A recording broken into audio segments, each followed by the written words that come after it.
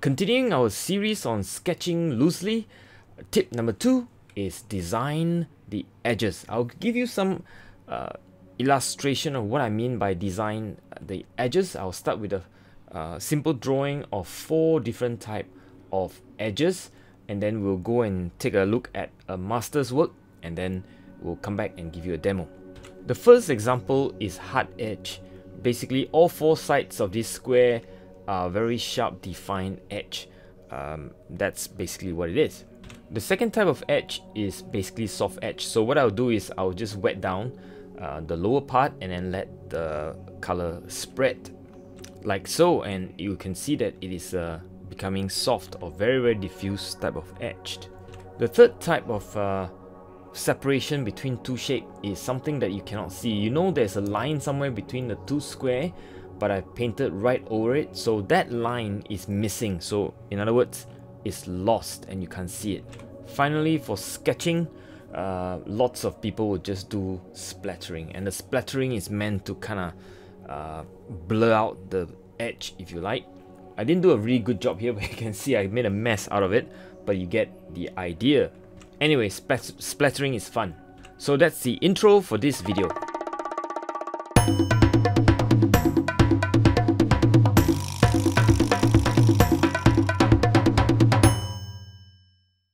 Let's use an example from John Singer Sargent, The Dancer.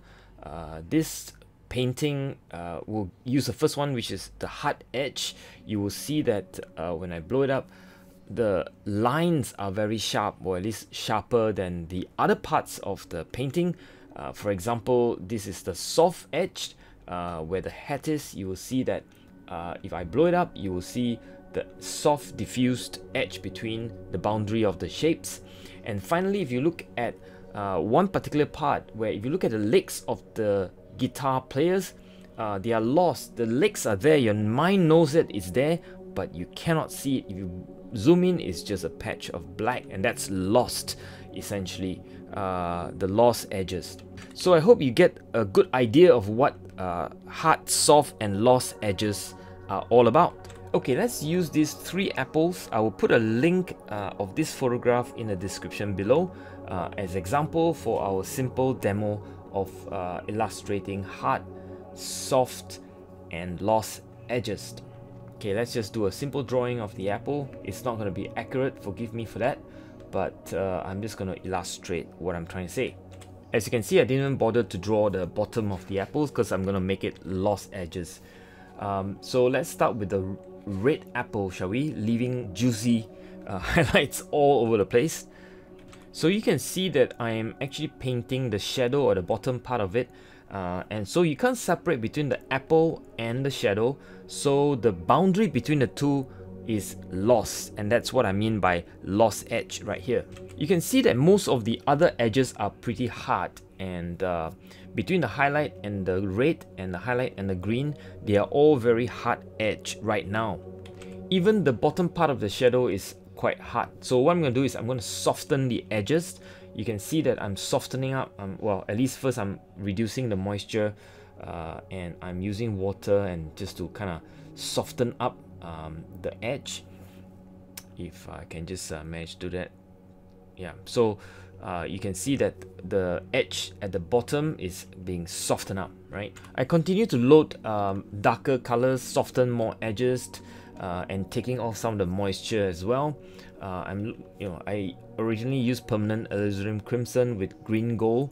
I'm going to put in a bit of French ultramarine for the shadow part of it, and I'm very careful to make sure that I'm also using soft edge for the shadow, and a bit of dark for the stem of the apples, and a bit of dark for the bottom of the stem, as well as the touching part of the apples. Now I'm going to put in a bit of darker colors, but I'm also going to soften the edge. So as you can see, I'm softening some of the edges at the highlight so that they are not so jarring. In other words, some parts of the highlight are hard edge, some parts are soft edged.